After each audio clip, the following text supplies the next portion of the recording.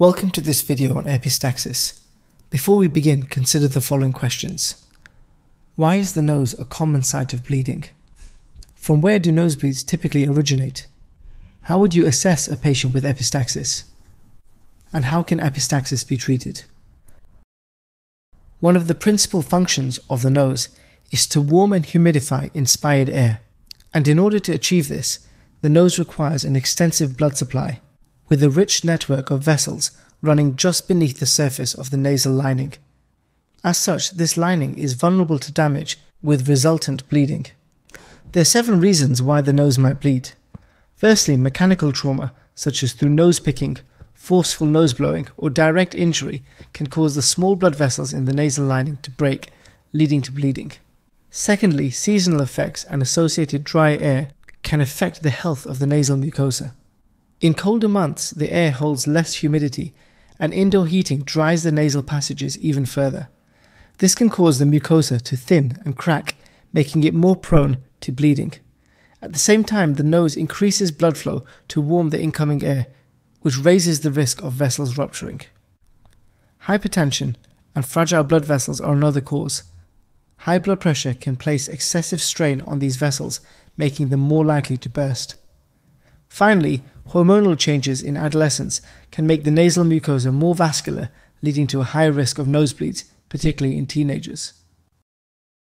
The majority of nosebleeds come from the anterior septum, specifically an area called Kisselbach's plexus, or Little's area.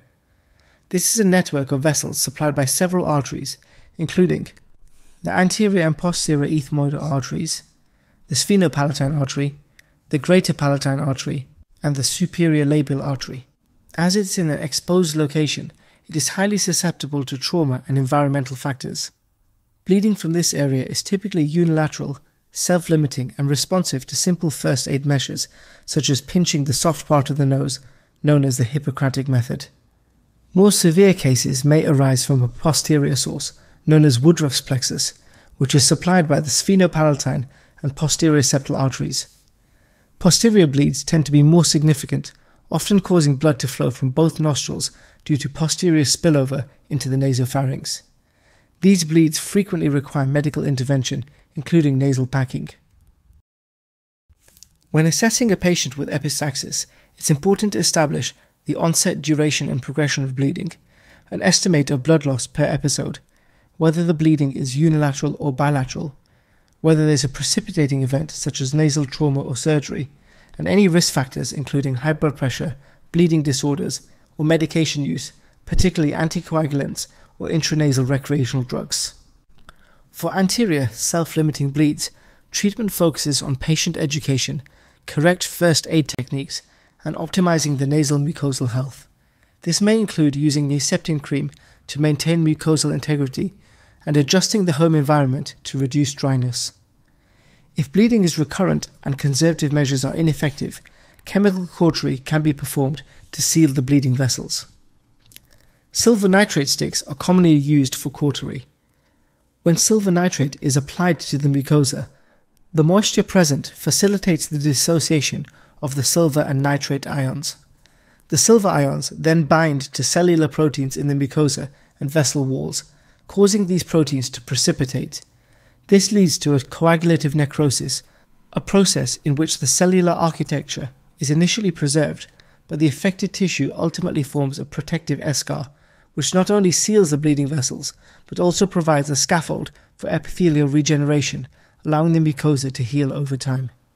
Crucially, the septum should never be cauterized on both sides simultaneously, as this can compromise the underlying cartilage and result in a septal perforation. To avoid this, at least 6 to 8 weeks should be allowed between cauterization of each side. Following cautery, Naseptin cream is prescribed for 2 weeks to promote healthy healing of the nasal mucosa. For active, high-volume bleeds, nasal packing is often required. Packing works by applying direct pressure to the bleeding vessels, reducing blood flow and facilitating clot formation. Different types of nasal packing materials are available, including Merocel packs, which are expansive polyvinyl ethanol sponges that absorb moisture and expand to fill the nasal cavity. Inflatable packs, such as the Rapid Rhino, are air inflated to apply adjustable pressure. Foley catheters and ribbon gauze packing can be used in severe cases, with the catheter occluding the posterior choanae while the gauze provides anterior packing. These packs invariably traumatize the nasal mucosa when being placed or removed, and so in cases where nasal mucosa fragility is a concern, such as with HHT, traditional packing should be avoided due to the risk of further trauma.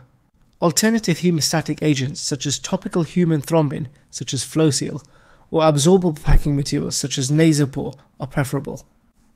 In cases where bleeding cannot be controlled through packing alone, surgical intervention may be necessary, and the most common procedure is the sphenopalatine artery ligation, in which the artery is identified at its entry into the nasal cavity and divided as proximally as possible.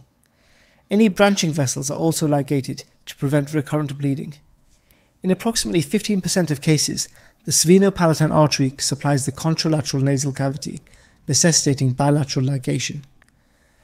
For patients with significant comorbidities who are unsuitable for surgery, embolization may be considered.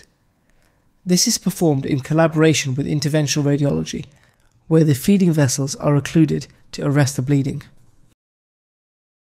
I hope you found this video to be useful. I'd be grateful for your feedback in the comment section below, and let us know what you'd like us to cover next.